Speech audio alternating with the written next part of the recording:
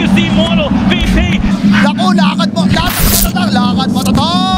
Normally. XERXIA, what's it gonna be? It's gonna be a bad rider?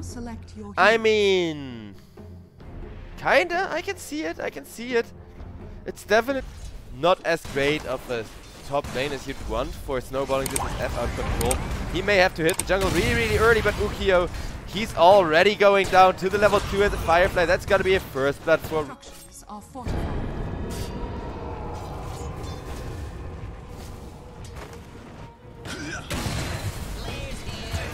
Ukio going down. JG seems quite certain about his Ember play here as Bomb. He goes slow top, but Clockwork overstayed his welcome a little difficulties we couldn't really foresee. I'm just happy the tournament's working out so well so far, although things are not working out well at all for iG.Vitality. They will lose their Visage, and now they have lost. Now this Visage could be in a bunch of trouble with the root into arrow combo and a follow-up cookie. Yeah. Any last words, Visage? Nah, I didn't think so. Now, the big issue with Visage is even if you kill him, one of the model with an illusion rune loaded up and the Mirana sitting behind him, he is just fine. Naga Siren, well, just fine is a bit of an understatement. Though SF is ahead now, he's actually sitting on top of last hits. You're kind of meant to do that. Whether it's gonna be enough of a lead or not remains. F kind of feeding are close to one another. Which, I mean, on the one hand, it's kind of what SF does, right? It's an easy hero to play from behind, triple raise and everything. On the other hand, though, oh boy. Nice lift on the Ember Spirit, keeping him in the...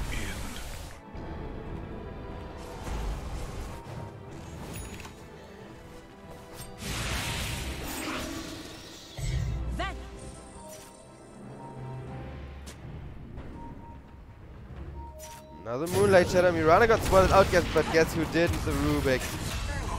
Well, he is gonna go down as he walks straight into the arrow pit. That alone is huge. Ooh, Naga, that may have been a bit of an early Manta style. And you know what happens if you use things before you should. Okay, well, the Naga Idis are doing so much work, even if you die.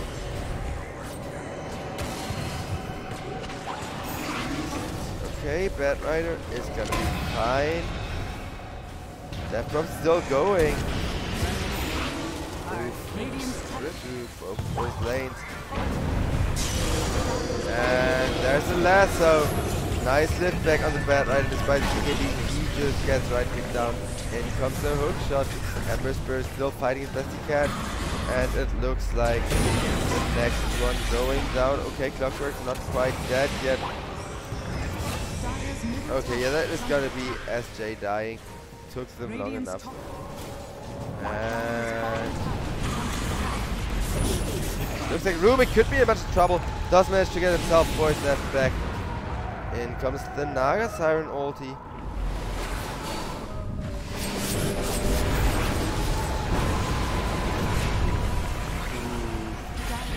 With the Rubik though, and now that is the real Naga Siren for sure.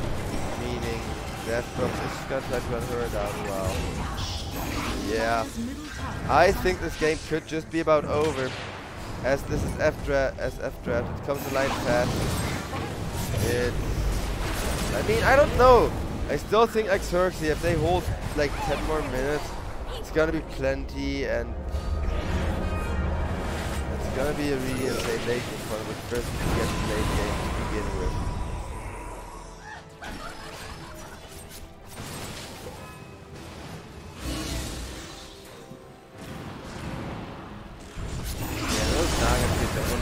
Here, and there's the lasso initiation onto the Death Prop. In comes a nice 5-second arrow onto the Clockwork as well. Clockwork lost in place, getting his armor shredded away. And with a cookie, it is gonna be swift kill, though not the one they came looking for.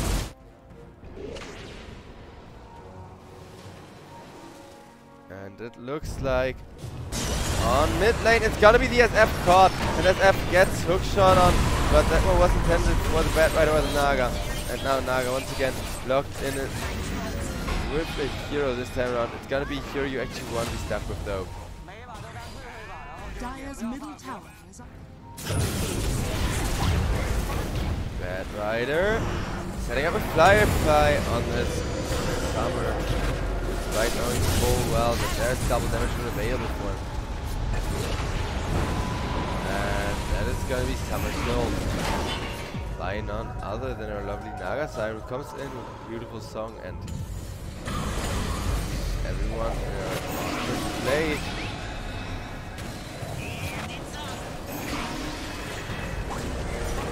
Now it looks like Naga Siren is still alive, still cutting through all that.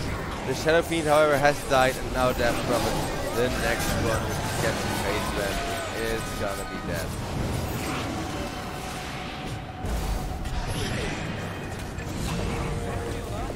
Oof.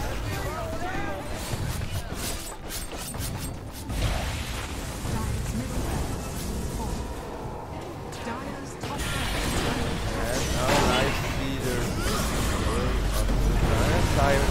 You have the damage though, not quite, and Naga still alive, still doing things throughout this team fight. As Jay isn't that gonna go down, in comes the cookie onto Visage. Visage has maximum soul assumption ready, but look at the damage you're taking.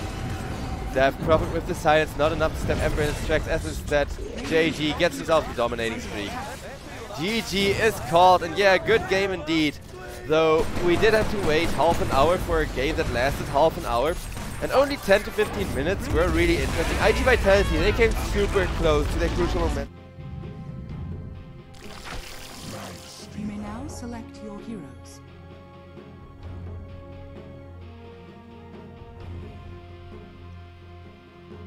As it turns out, Naga Siren seems to slowly but surely be getting LMF under control. I think a large reason for that is the ton of harass that Bombi comes at dealing, especially that harass being magical in nature.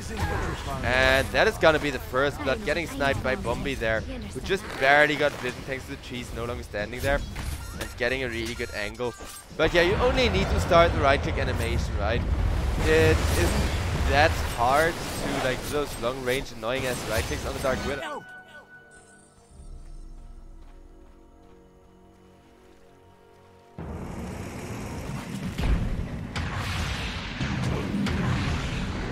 Looks like with the Rolling Thunder, Lina is gonna be in a lot of trouble, and yeah, SJ on the Marcy, not really sure what to do here anymore.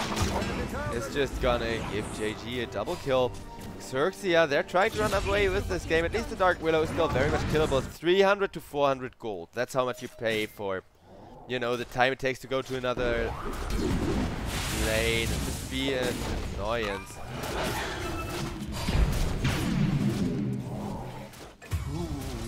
SJ goes on down to this XERXIA Rubik.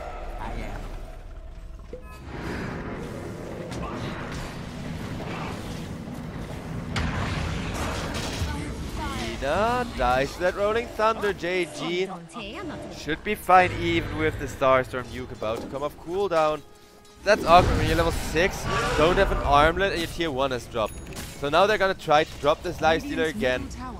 Dealing with his magic resistance the best way you pretty much can in a game of Dota. However, an awkward body block means the Kamehameha creep does not come through for the big ball of finishing damage as that really goes down. Okay, JG, as if he wasn't rich enough, gets himself a tower kill. But now they will see Summer. And that's just the Lina lockdown, stun locked up. In comes the Rolling Thunder to make absolutely sure this Lina is dead. Lina may actually be able to survive, but nope, Dark Willow will finish the job. Bombi, even if he goes down, this is totally worth, because guess what? On the other side of that fight, Mirana was caught out and got his armlet. No one to Sage for himself, but you have kind of already missed that timing where you can run people down. You can just force tempo from the armlet. Okay, I gives him a head start.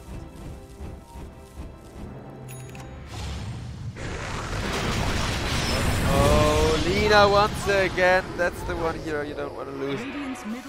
I mean, this Primal Beast.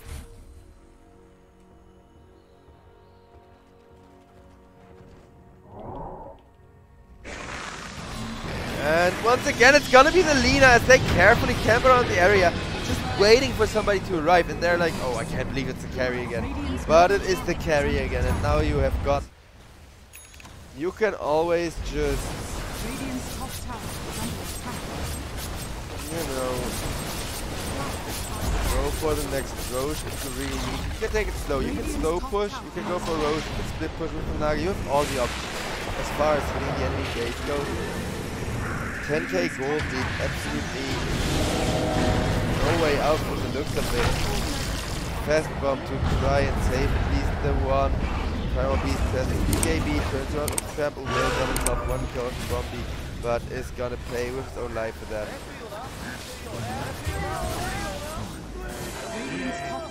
Yeah, that was the Lina falling as well.